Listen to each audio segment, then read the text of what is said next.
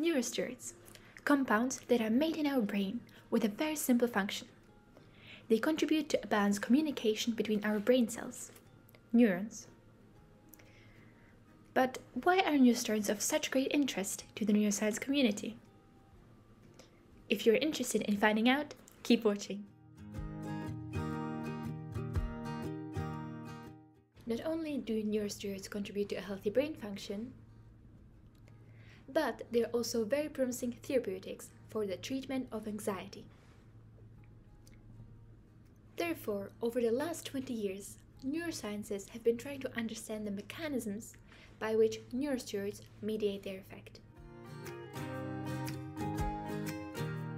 But before we become Sherlock Holmeses ourselves and start performing specific experiments that will help us investigate neurosteroid interactions in our brain, let me first introduce you to some of the key mechanisms of neuronal communication.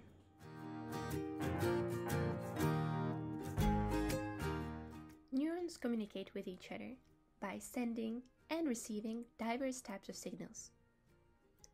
And it is the balance between two types of signaling, neuronal inhibition and neuronal excitation, that is key for a healthy brain function.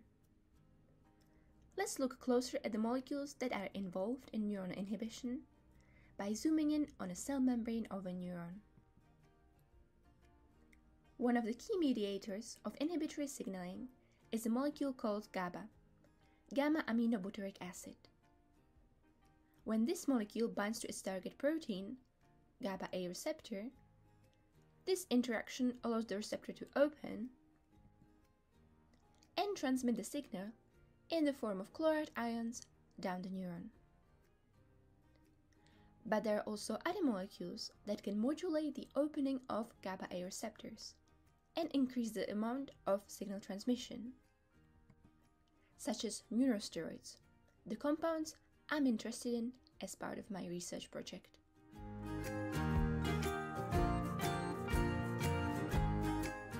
Where do neurosteroids bind within their target proteins, GABA-A receptors?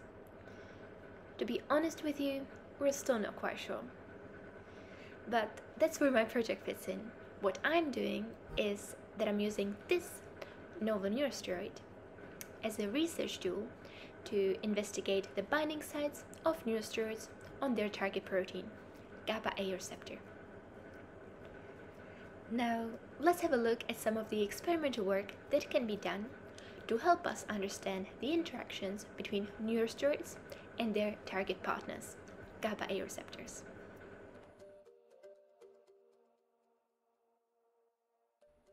Our investigation starts with preparing DNA, the genetic material for our target protein, GABA-A receptor.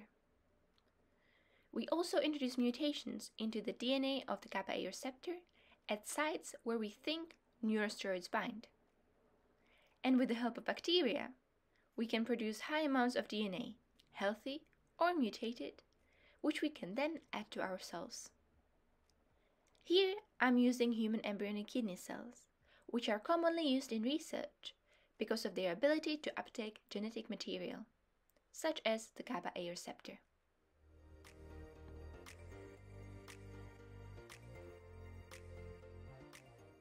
Our next step involves preparing thin glass electrodes, which are a key component of the so-called whole cell patchwork electrophysiology. In this method, cells expressing GABA-A receptors are put in a bath solution rich in nutrients, which is part of the electrophysiology microscope. The electrode is filled with a solution that mimics the inside of the cell. The cell comes into contact with the electrode, and this attachment allows us to detect and compare changes in the activity of healthy or mutated GABA-A receptors in response to the neurosteroid.